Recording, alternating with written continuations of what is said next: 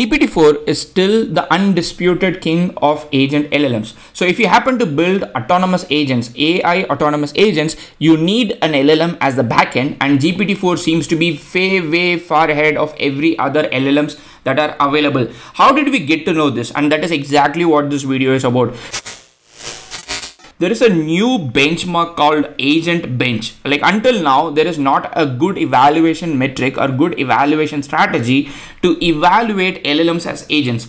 All the existing benchmarks, if you see MMLU and all the other benchmarks, are around asking LLMs some question and making them answer and comparing it with either humans or other LLMs. But there has not been a single, or there is not a prominent benchmark or evaluation test that would evaluate an LLM as an agent.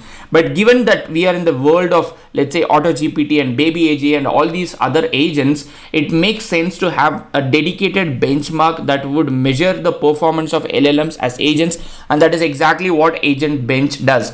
AgentBench is an open source project and it is available. They have launched a project, they have launched a paper, they have released everything. So what they have done is they have created a couple of environments and couple of challenges, and they are measuring LLMs based on these scenarios. First of all, what are these benchmarks and what are these environments, or what are these challenges? So there are 8 diverse environments that these researchers created to measure the LLM as an agent. So what are these environments? One is an operating system, second one is a database, third one is a knowledge graph, and the fourth one is a digital card game. The fifth one is householding, and the sixth one is lateral thinking puzzles, and the seventh one is web shopping, and the eighth one, the final one, is web browsing. So what they are trying to do is they are making these LLMs act as agents in these environments, solving real world challenges. For example, one of the challenge areas, you go to the bash terminal on Ubuntu and then you recursively set all the files in the directory to read only except those of mine. So this is a task that has been given to the LLM, and the LLM, in this case, like all these LLMs that are trying to be benchmarked, will have to perform this task, and then it is being measured against it.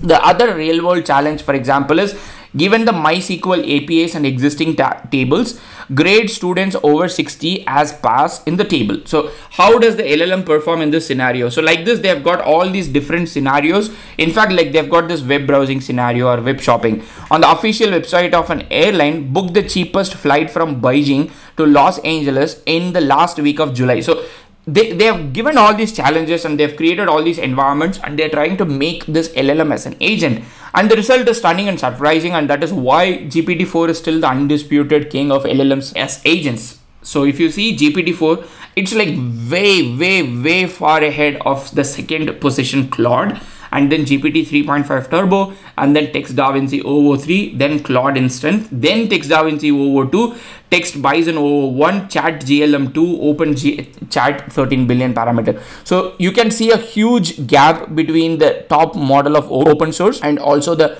top commercial model like GPT-4. The difference is huge in terms of the average score that you see. But instead of looking at the average scores, if you look at all the scores like that are available here, you would see an interesting aspect here. Like again, like you have got all these 8 things. Like you have got the operating system, you have got the DB, you have got the web browsing, you have got the web shopping, you have got all these things. Across almost every single environment, GPT-4 has completely crushed everybody else.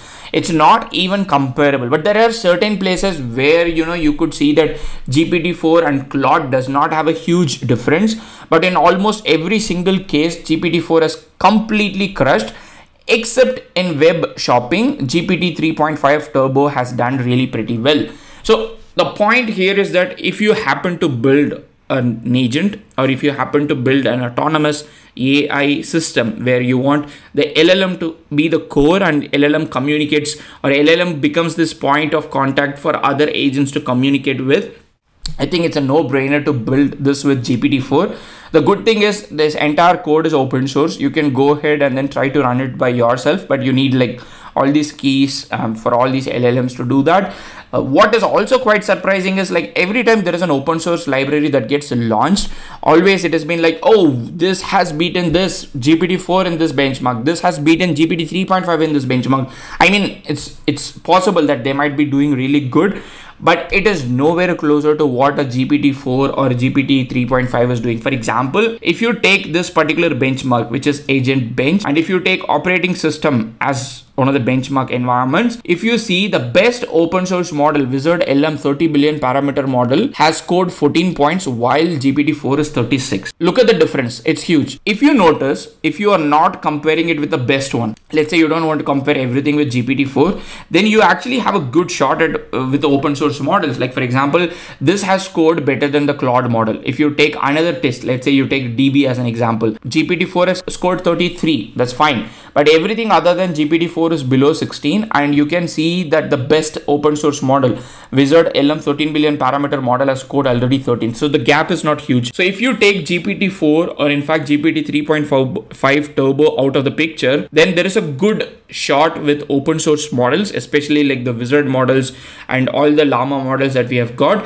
But if you keep GPT-4 in the picture, I think GPT-4 completely crushes every other single LLM that is available when these LLMs are being used as an agent. Like they are supposed to solve a task, not necessarily answer questions. It again is a testament to what kind of things that OpenAI has put inside GPT-4. And it is also a matter of fact that the work in open source world is not complete yet, because there is not a single model that is available for us that can match the overall capacity of GPT-4. Because like we have certain areas where as open source model can be closer to GPT-4. But if you look at overall the reasoning and the logical reasoning capabilities and the overall general capabilities of GPT-4, I still think that GPT-4 is completely unbelievably at the top, somewhere where nobody could reach it, and this is a great example of that. I'll link this link and also the project link in the YouTube description so that you get to know like what is happening and what kind of test that they did. But it is a very encouraging paper to see that now we have got a benchmark to evaluate LLMs as agents.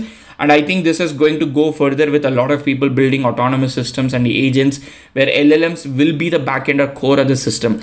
I hope this was helpful to you. If you have any questions or comments, let me know in the comment section. Otherwise, see you in another video. Happy prompting.